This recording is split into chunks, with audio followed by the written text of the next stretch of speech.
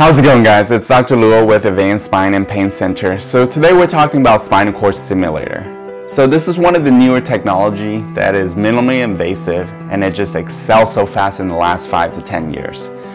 So there are some indications that typically we use spinal cord stimulators for. In the past, what we have tried to do, where most of the research is done, is for complex regional pain syndrome as well as failed back syndrome or failed neck syndrome.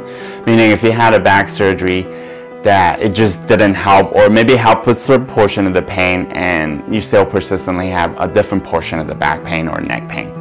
Nowadays, the indication is expanded tremendously. So there are people who get spinal cord stimulator for severe diabetic neuropathy. There are people who get it for hip pain, knee pain after hip and knee replacements. And there are people who get it for shingles as well, temporary. So the technology involves putting 2 electrical leads in the back. Now, depends on what you're trying to treat. So if you're trying to treat back, leg, hip, knee, we typically put these leads in the mid-back area. Now, if you're trying to treat neck and hand pain, we try to put the electrical leads in the really high cervical, which is the neck area.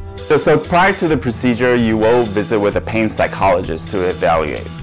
Now, there are 2 phases to the spinal cord stimulator. Stage 1 or phase 1 is the trial. This is one of the few procedures that you get a test run for the procedure. So during the trial, the electrical leads are tunneled under your skin to your back, and you wear it for about 7 days. At the end of the 7 days, you let us know if this is helpful or not. And after that, you kind of determine if this is helpful and if you want to move on to stage 2 or phase 2, which is the spinal cord stimulator implant. Let's take a look at lumbar spinal cord stimulator trial. So this is a patient who came to me after the patient had persistent pain and she no longer wants to take opioids because it's causing significant side effect. So her main pain is in the right hip, and this is after a right hip replacement. Now, we have tried different conservative medication that's non-opioid. We have tried to do different injections around the area, but the patient persistently have the pain. Now, the patient also visited with her hip surgeon, and her hip surgeon did not think there's additional surgery that could be done. So I recommended a spinal cord stimulator trial. So the procedure is done with some light sedation in office. Most of the patients are awake. However, some patients may fall asleep during certain portion because their sensitivity to the sedation medication. Numbing medication is injected at the insertion site. Next, guide needles are inserted to reach the epidural space. These needles are hollow on the inside. So the leads, which are made of plastic and metal contacts, are then threaded in the epidural space under the skin to reach the desired area. In this patient, we're advancing to the mid-back area.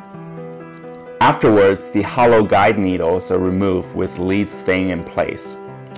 Medical glue and tape are used to ensure minimal lead movement during the trial. So the leads will be coming out from the skin and connected to an outside battery. The patient will be wearing the leads and battery for about 7 days during the trial. During the 7 days, I ask you not to bathe and shower, as that can get the dressing wet.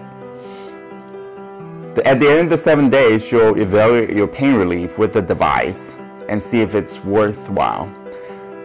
So the guidelines to actually proceed with the spinal cord stimulator implant is only 50% of the pain relief. Now, I think if you are only getting 50%, that is not enough to proceed with the implant. What I recommend is you should get at least 70, 80, 90% before we proceed with the implant. The issue is that if you get 50%, that may not be worthwhile for you in a year. So I really don't want to implant a spinal cord stimulator in you and then just to take it out a year later. That is just not right.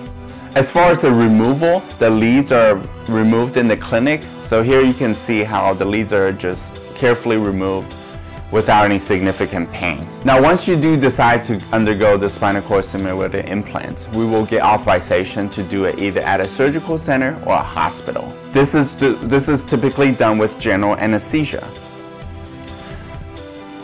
For the procedure, the patient is induced with general anesthesia. An incision is made in the back for the guide needle. Then the needle are threaded in the epidural space in the back. The needle are then anchored down to the soft tissue. A battery pocket is created on the side. The leads are tunneled under the skin to connect to the battery. Antibiotics are provided in the pocket itself. The incisions are sutured with absorbable sutures. For the trial, that typically lasts about 30 minutes or an hour, and for the implant, the procedure typically lasts an hour and a half to 2 hours, but plan to be there a little bit longer.